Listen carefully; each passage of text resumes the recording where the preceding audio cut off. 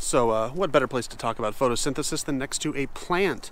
Now, photosynthesis is somewhat complex only because it involves a lot of chemistry, but it's actually fairly straightforward, and once you sort of get it in your head, it's easy to understand and easy to comprehend. But obviously it relates to sunlight, it relates to leaves, it relates to water, and it produces, everything.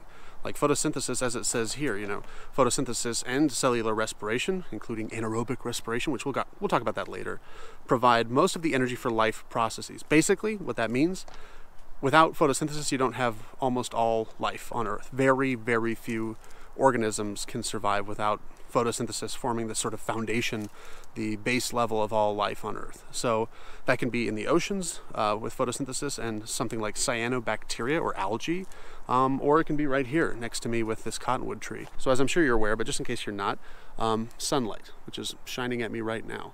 A photon of light hits a leaf, and in this leaf, the photosynthesis occurs using all the different sort of cellular processes that exist in this leaf, and it's absolutely amazing.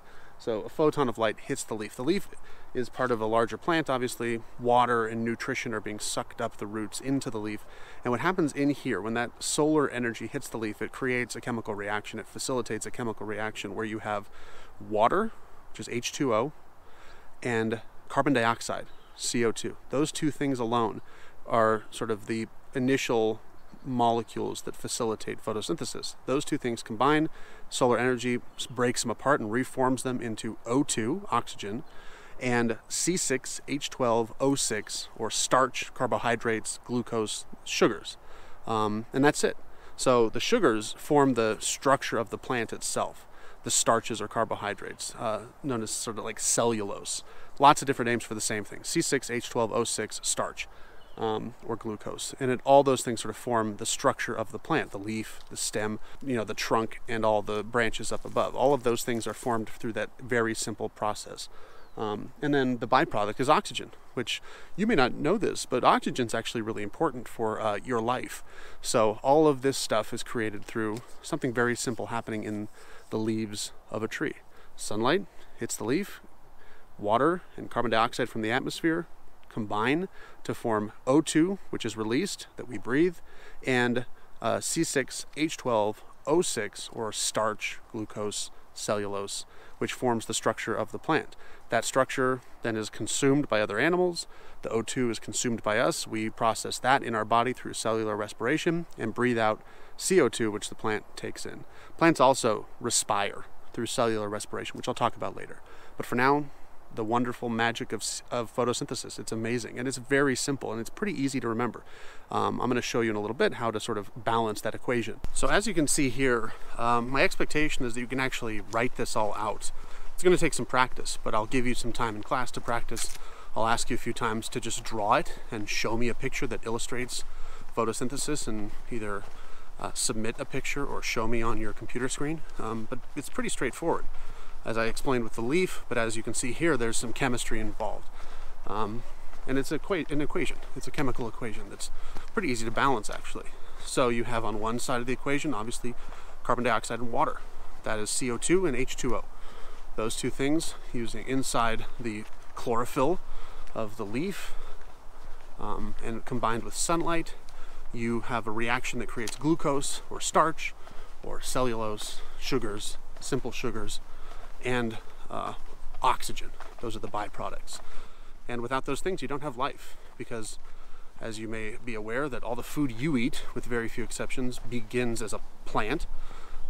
Even if you eat meat, that meat eventually, or at some point, ate a plant. If you eat plants, which you should, obviously they rely on photosynthesis to develop and grow. Without photosynthesis, without the nutrients also sucked up by the roots in the water, you don't have all these magical things occurring in our ecosystems. And the more we disrupt ecosystems, the more we disrupt the soil, the harder it is for plants to produce their food and do the wonderful job that they do. So I hate to do this to you, but let's do a little bit of math. You have all of our sort of components of the photosynthesis equation. Once again, as I've said maybe 4 times by now, CO2, H2O, C6H12O6, and O2. Now, let's start with That's C6H12O6. We know exactly how many different atoms of carbon, hydrogen, and oxygen, C, H, and O, there are in that glucose molecule. So let's sort of start from there and see if we can extrapolate out how many different other components there need to be in order to form this, product to allow photosynthesis to occur. This is not something that's super duper important to know, but it's kind of fun. There's nothing wrong with a little bit of math. So if we have that many of the individual atoms in the starch or glucose molecule, then if you look at the next slide, we have 6 carbon dioxide molecules. We have 6 water molecules. Those things combine to form 1 glucose or starch molecule and to form 6 oxygen molecules. So for every 6 H2O and CO2, you can get 1 glucose and 6 oxygen. And that's all it is. It's pretty simple. Considering that if you look outside or look inside or look almost everywhere around you and think about everything you've ever eaten, all of that comes from this simple equation. I don't know, it's pretty amazing to me. So here's the hard part, even though it's not really that hard. I want you to be able to draw photosynthesis, and you can expect that I'm going to ask you to show me this. So what I want you to be able to do is use these terms and draw how photosynthesis works. You don't need to know the equation. I'm not asking you that you memorize the equation, although I will most likely give extra credit for people that can balance that equation. But anyway, as you can see here, what I want you to be able to do is use these terms. So solar energy, or photon, oxygen, or O2, carbon dioxide, or CO2, glucose, or C6H12O6, water, or H2O, and chloroplast, which is a plant organelle. Use all of those terms in an illustration, a drawing. It can be very simple of photosynthesis. So I want you to be able to do that. So make sure you can. Food is good. It helps you stay alive. And while photosynthesis produces, at least directly or indirectly, almost everything you eat, there's something going on in your body that fits within after that and in that initial statement, where photosynthesis and cellular respiration help sort of all the processes that make life on Earth possible.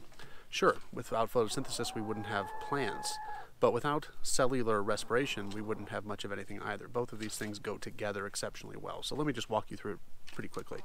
Sunlight hits a grape leaf. It creates energy. That sunlight, that photon, combined with water and CO2, mixes up in that leaf, and that leaf then produces glucose, which it stores in the plant as either fruit in the form of grapes or structure in the form of like stems and leaves, and then off gases oxygen that we breathe in. Now we also eat food, the food that is produced through photosynthesis and that creation of things like glucose, sugar, like a grape. Now, in our body, there's another process that has inputs and outputs that's really important, and both photosynthesis and respiration go together to form this wonderful synergistic loop that we take for granted, that we know very little about, but is what's keeping us alive. So this food goes into my body. I also breathe in, or respire, oxygen. I'm breathing in oxygen, I'm eating food. In my cells, that oxygen combined with the glucose in that food creates energy in the form of something called ATP, adenosine triphosphate, in the mitochondria, or the powerhouse of our cells. So the mitochondria is an organelle, it's a cell organelle that has an amazing story to tell, which maybe we'll get to when we talk about cells. But we breathe in that O2, we eat the glucose, our cells take O2 and glucose and basically create a tiny little explosion inside of our cells that release heat, that's why your body is warm, and create different sort of things that the cells do. They store energy, they transport materials, they transport information, they do all sorts of really cool things that keep you alive. So while photosynthesis is the sexiest, I guess, component in photosynthesis and respiration, respiration is really important as well. It happens in plants, it happens in animals, and it keeps you alive. And while ATP, mitochondria, respiration are these sort of complex and somewhat boring ideas, without them, you're dead. So remember that.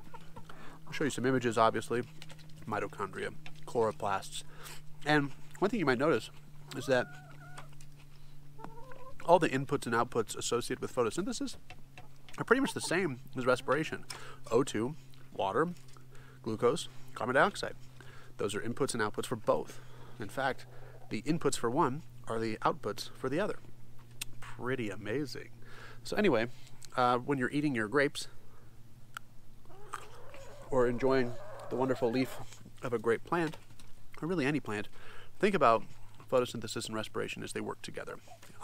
Like I said, you're going to have to know a little bit, even though there's a lot to know, and I'll help you through it.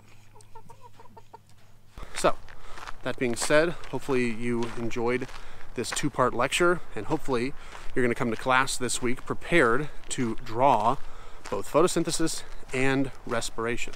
That is your goal this week. Without these two processes, we do not have life on Earth, and we don't have a lot else on Earth as well.